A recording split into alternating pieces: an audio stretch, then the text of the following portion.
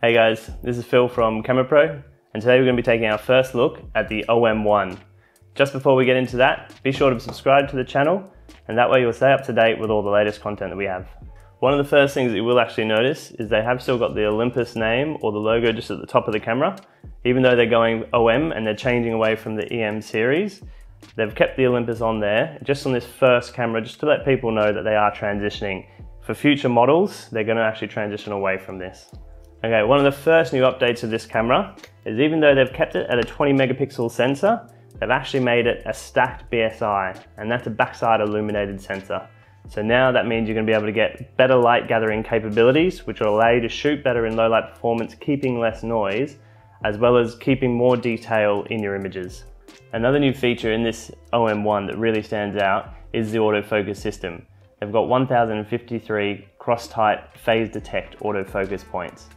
Now this is really helpful when you're looking to do some continuous tracking, especially with wildlife and any sort of sporting photography. So the frame rates have also been increased to help go with this new autofocus. You can now get up to 120 frames a second. This is without continuous autofocus. However, if you do want to keep using continuous autofocus, stay tracking on birds or anything else that's moving quite quickly, you can still go up to 50 frames a second with the electronic shutter. Not only have they released the new camera, they've actually released a new battery with it. Batteries have always been a problem with mirrorless, and while they are still getting better, it has taken a long time. This one is actually coming up to 500, or rated at 520 frames before you run out. Now to be honest, if you're shooting at up to 120 frames a second, you're going to get a lot more than that. However, just from day-to-day use, you'll find it'll last easily 520 shots. I took this out, probably shot about 600-700 photos, probably out for about 4 or 5 hours, and I dropped to roughly 50 to 55%.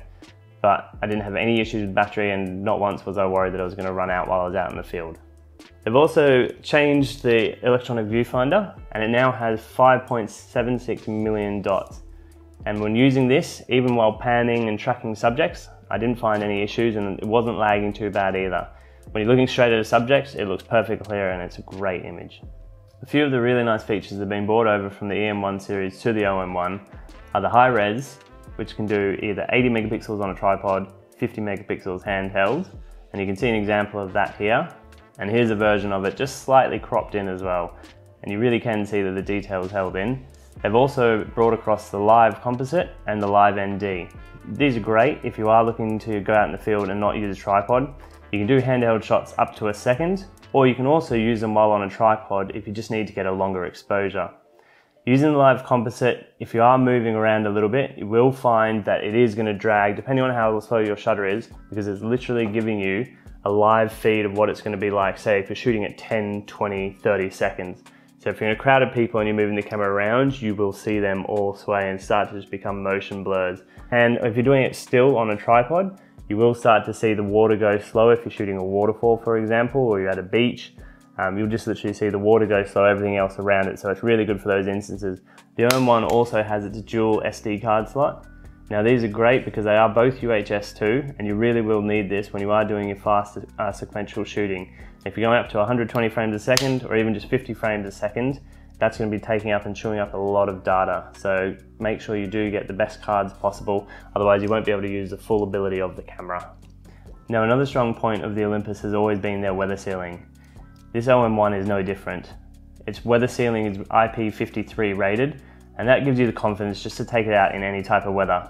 I did get stuck under a bridge at one point while it was bucketing down rain, and I was in the middle of a bridge that was probably about 20 to 30 meters wide, and these guys really have made it another great camera. It's not only tough, but it does keep everything out. As always, the OM1, along with the Olympus system, they've kept it very small because of the micro 4/3 design. This means that you can get a 300mm here, which on a full frame camera is the equivalent of a 600mm, and it's an f4. If you were to look at a 600mm f4, you'd be looking at a lens this big and probably 3 times the weight.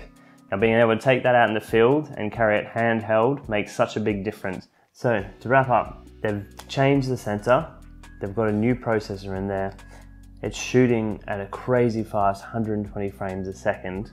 On top of this, the video has been improved, the menu interface is completely new, and just the actual grip and the design of the camera itself, along with the EVF, there's so much to like about this camera. Anyone looking to do wildlife, sport, This really is a great bit of kit. I'd recommend it for you, and it's for anyone else, just take a look and see what you think. Thank you so much, guys, and make sure you tune in again.